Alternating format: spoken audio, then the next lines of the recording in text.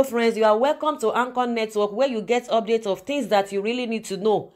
I appreciate every one of you who has been part of this channel, who has subscribed, and as many that are still contemplating whether to subscribe or not. I will encourage you to do that because I know you are not going to regret it at the end of the day. Please click the red subscribe button and also the bell icon. The bell icon is very important because if you don't click the bell icon, you will not be notified anytime we publish any news. And also, I have a gift for everyone or as many that are interested on how to build a website. There is a website link in the description section. Once you open it, there's a video that will teach you on how to build a website from beginning to the end. Thank you very much. So let's go straight to the business of the day. Government attacked our witnesses going to presidential election tribunal, says PDP. The People's Democratic Party has said that its witnesses in the ongoing case before the presidential elections petitions tribunals have been attacked.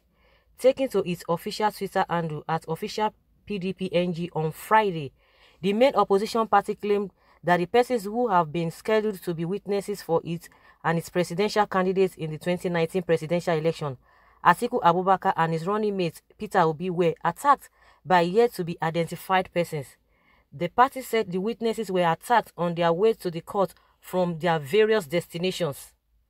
Information reaching us is to the effect that witnesses that were supposed to testify at the presidential election petition tribunal for the PDP today were attacked by unknown gunmen.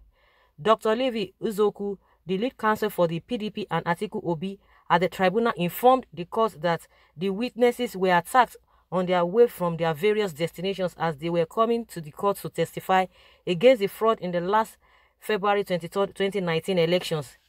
In view of the above information, the trial judge, Justice Mohammed Gaba, has adjourned hearing on the official PDP, NG, and Atiku and at Peter Obi petition to Monday, the 15th of July 2019. This is really terrible. So it's not really a surprising thing because there's violence everywhere, there is attack, there's a lot of insecurity all over the place. So it is not even out of place, coupled with the fact that, you know, this kind of huge case that is going on in the courts, a lot of things can really happen. It could be a coincidence, it could be a planned something or whatever.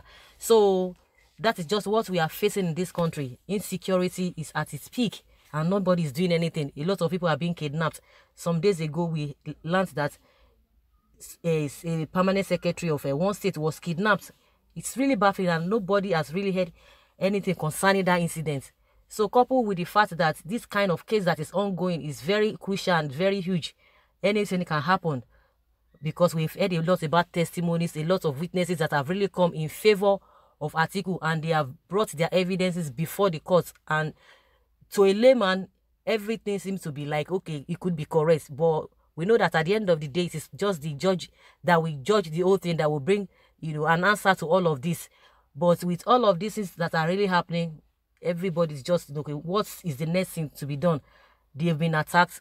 I hope they are not injured, but the issue is that let everything go on smoothly and let the federal government try their best. I don't know what they are still doing.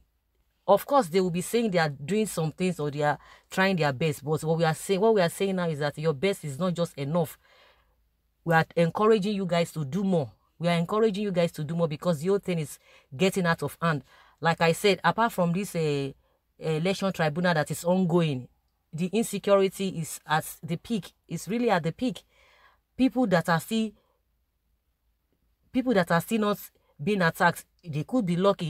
It can happen to anybody. That is why we are calling on the federal government to put more effort to be able to tackle this insecurity. It's not joke. It's not joke at all. For as many that have been affected, they would know how to tell the story better. If people are hearing it, will just be as if people are just fermenting stories, but it's happening. People that have been affected, they can tell the stories better and they know how they are affected and how they have been tortured in one way or the other. So guys, that's just what we have for you, that the witnesses that are going to the tribunal to go and make testimony or to testify to what happened during the 2019 presidential election, you know, they've been attacked by unknown gunmen. So we'll get you updated as everything goes. Thank you very much for always listening. Bye.